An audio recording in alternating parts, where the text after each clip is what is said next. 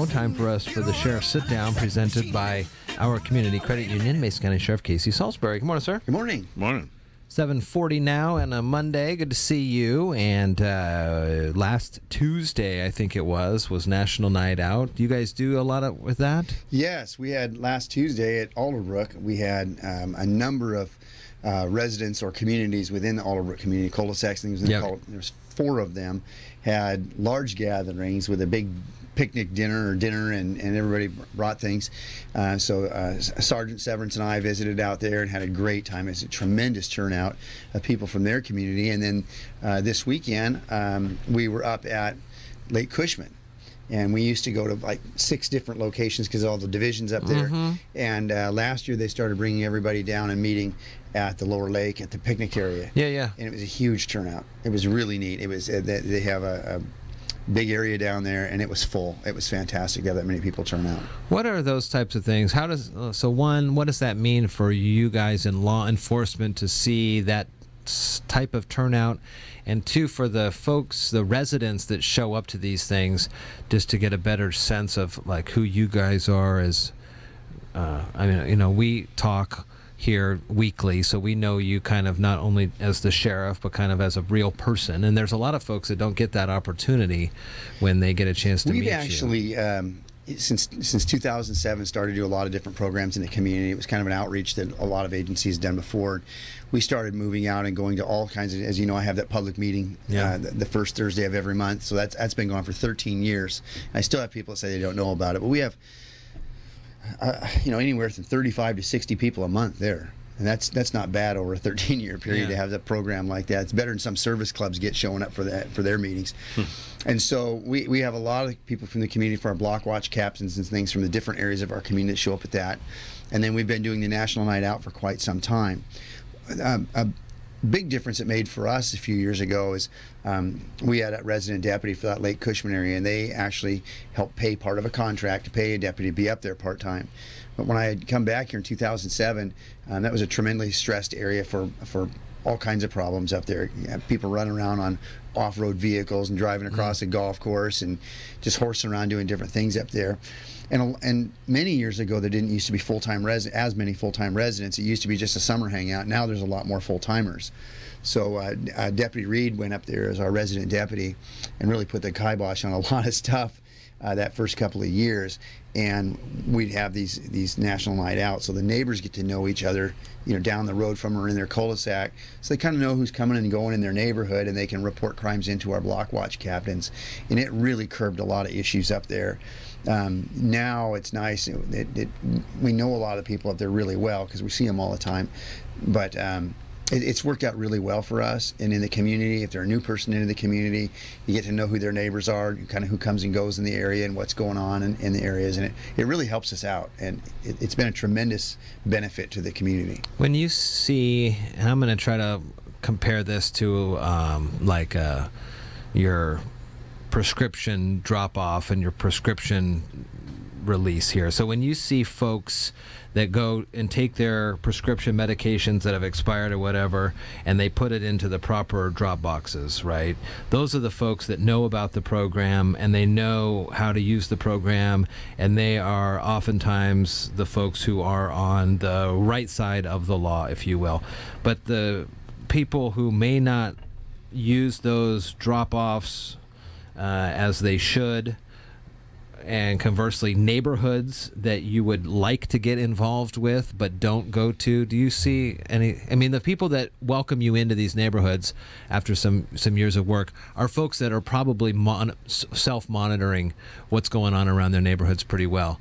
The neighborhoods that you don't do these National Night Outs, are they more kind of problem neighborhoods? You know what I'm trying to say here, Spencer? You know what I'm trying to say here? I understand what you're saying, and we've worked with all kinds of different communities to have block watch captains in different areas, and not all of them have necessarily National Night Out. We have one of our other communities, they have a for their own community. It hasn't really done anything to do with law enforcement initially. They have their own community meetings, and they invite us out there, so it's not necessarily a National Night Out. Yeah. But obviously the people that are involved and want to know what's going on in their communities and want to take the time to help make their communities more secure in those things, obviously those neighborhoods are going to do a lot better at it because they are involved. It's like anything else. If you're the person that takes care of the maintenance on your car and replaces your tires all the time and keeps up on things, generally you're motoring along pretty well. Yeah. You just let everything go and don't put any effort into it, it's probably not going to run as well. So it works real well in those neighborhoods, and we have that for different areas. We have Timber Lakes community. We've been out there for their community programs. We deputies assigned out there. And so those people that have gotten involved like that in those larger communities, it really does help. The other piece that's really nice, and not to discredit them because they're great people and they're great friends of mine, but there's a difference between a county around our size than other counties and some of the surrounding counties. You know, I know all of them really well. But for the King County Sheriff to go out and visit communities and actually know a lot of people, it's really difficult when you have that many people. You're not going to get out and see them all in King County. Where here, it's interesting having those other sheriffs have come in for our morning breakfast and things. Yeah. And they say, gosh, you know all these people in your community. I mean, you really know them and they know you. It's a lot different, a little bit smaller county, because you do get out and see these things in these different areas of the community, and you do run into people at the store as much. When you have millions of people in your community, you're just not seeing them all. And it's been a real benefit to us. Kind of on a national thing, I'd like to pick your brain on the whole Jeffrey Epstein thing in terms of like someone being incarcerated. They say he was taken off the suicide watch like at the end of July, so he wasn't on like the 24/7 suicide watch like he had been on. But how does this still happen? How do cellmates end up with things that could potentially lead to them taking their own lives? They said that his sheets were made out of like paper tissue. There's nothing you can secure anything to the ceiling with. I mean, I don't understand how these things happen. What's your experience with people who are incarcerated in terms of, I'm assuming it's like the TV shows, right? You take their shoelaces, you take their belts. I mean, you take away certain things that they can't have with them in a cell because it would pose a danger not only to themselves but to prison guards and the people. It's really challenging. Chief Hanson's probably a better one to do that, having run an institution for over 30 years. Yeah. But as long as he's been dealing with that, not necessarily sheriff all those years, but even in the last 15 years, it seems as though that you can take away as many things as you can take away, and you would be surprised at how inventive people are. I mean, you read about people escaping out of things, and how does that happen? How do they figure a way out? Like a plastic spoon scraping against the wall for 10 years. When you've got all day to sit there and think about it, there's all kinds of different things, and people get determined enough to do something, and unfortunately, those things it does happen in institutions all over the place. And you do your cell checks and do your things, and I'm sure that in a federal institution, they probably have a tremendous camera system. They check to see if you've done your cell checks and those things. You're checking those things, at those time increments all the time. But from the last time you check to the next time, it doesn't take long to harm yourself. And certain cells are designed with less things in them and things like that. It's just like people ask us all the time, well, gosh, how did they get that into the jail? Well, you'd be amazed. You'd be absolutely amazed at how people try to smuggle things into the jail and where they put it to get it into the jail. And we'd sit for hours and talk about things like that. But it's unfortunate circumstances, because when somebody really wants to harm themselves, you're doing everything you can to prevent that from happening and to take good care of people while they're in the institution. But people come to us with all kinds of problems, tremendous problems, or in the system. It makes it very difficult to fix everybody's problems, So I don't know. They'll do a huge investigation on it.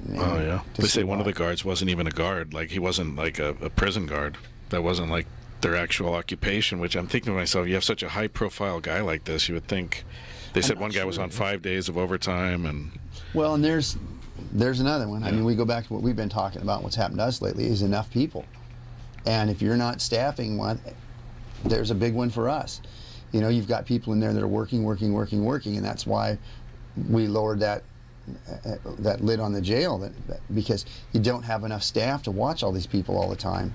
And people are tired. They're always working overtime. That's part of the reason we'd ask for staffing issues. That's a great segue into that one for us. But it's that way. It's a difficult problem, and it's not just here. It's all over the country. I think, because I think sometimes, and I say this kindly to them, corrections officers and in the corrections part of our communities are kind of like the silent service. You know, as long as people don't see it and it's out of mind, they really don't care until something happens to them or their family. Then it becomes an issue. But you go out and you ask to help take care of these things in the community, and I don't really see that. It's not something I mean, how many people we actually have come down to the jail and walk through and see what it's like? No, not many. Done that. So you can kind of understand there's a lot of stuff going on in there. The election was last Friday, or last Tuesday, I guess, and we saw the numbers, and although not certified, doesn't look likely that sales and use tax thing went through. What do you think? No, it didn't even, well, the numbers I saw didn't come close. It was 60-40, something like that. Well, it's a choice, and I made a comment to the somebody else, I think a newspaper or something about that. And I guess what I was bothered by is I get all these calls saying, oh, are you upset? Are you disappointed? Are you mad? No, it's not my choice. It's a choice of the citizens. If they're satisfied with the way things are and they don't want to pay for more and are okay with 300 people a month not being arrested, that's a community choice. Now, that's not, it wasn't my measure to run that. It wasn't Chief Moody's measure to run that. Did we support it? Yes. Would it have helped out in public safety? Yes. But people apparently weren't convinced as that's what they need for the community, and we move on. And we're very fortunate. I said this to the other group. I think we're so fortunate to live where we live that we have the right of choice and a right to vote. And people have expressed themselves, and you move on. But as far as me personally, my only concern is one day I won't be the sheriff, and this will set us years behind to moving again, and I'll be a citizen in the community that might be calling for that deputy, and may not be there to respond. You know, and those are the kind of things. The other piece is that the other communities around us, everybody always wants to compare us. Well, they have this and they have this. They're also passing those measures in their community. Mm-hmm. That's why they have those things, and it's your choice to either have those or not have them. And so, I always think to myself, knowing some folks that have been in other countries and lived in other countries and in other places, that we are so fortunate to be in a place where we do have that choice and that chance to vote. And when the people have spoken and given their answer, and I think the commission put this together. They did an excellent job. They really worked hard on this to put that together. And it wasn't law enforcement putting together; it was the commission putting this together. I thought they did a very good job of trying to make it for dedicated funding and putting it in the right places. And I've heard, I haven't spoken to him directly, Commissioner Schutte had given an answer that, you know, he's going to work to try something else to keep moving in the system, and that's all we can do. But it's just the way it goes. Yeah. You have a democratic system. Mason County Sheriff Casey Salisbury, Sheriff Sitdown this day and every time we visit is presented by our Community Credit Union. Thank you so much, sir. Thank you. Good to see you. Thank you.